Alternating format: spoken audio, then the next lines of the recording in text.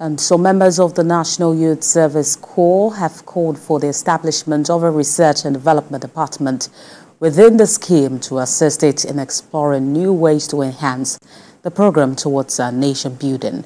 The Corps members made this call at a summit at the orientation camp in Okada, Ovia North East local government area of Edo State. The one-day summit has the theme, the frontier of NYSC scheme through innovations.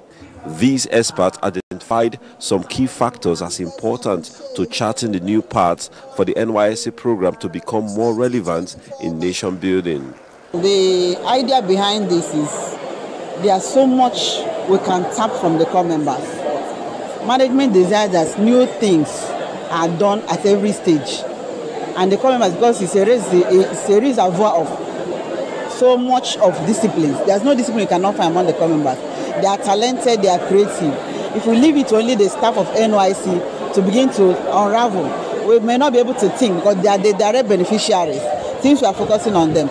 So we felt that since we are involved in youth empowerment, youth training, youth innovation activities, that we can use the Corps members to also create a forum where NYSC can be expanded, NYSC can grow further.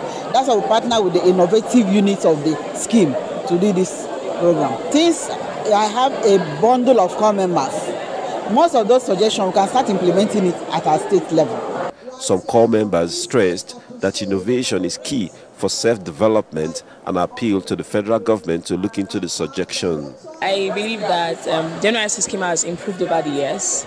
So with this symposium, with the various suggestions from each speakers, I believe that if the federal government and the NYSC officials can look into it and pick out the ones that can be implemented, it's going to make the scheme more favorable and more stressful and much more get the youth more interested, because some people are not interested in coming to service. So they just want to graduate, get letter of exemption and go. Even moving to our places, our respective places of primary assignment, it is nice that we become even special advisors. Not like all of our advices are going to be taken are implemented, but as being special advisors, because we are closer to the community than anyone else. So we experience these things, we see these things. So it's nice that we can relate these information to the local government, to the state government, and to the federal government at large, so our voices can be heard and so changes can be made in our society. The stakeholders and Corps members believe the introduction of research and development into the scheme will serve as a veritable tool to advancing the 50-year-old scheme in Nigeria. Okada, TVC News, Benin.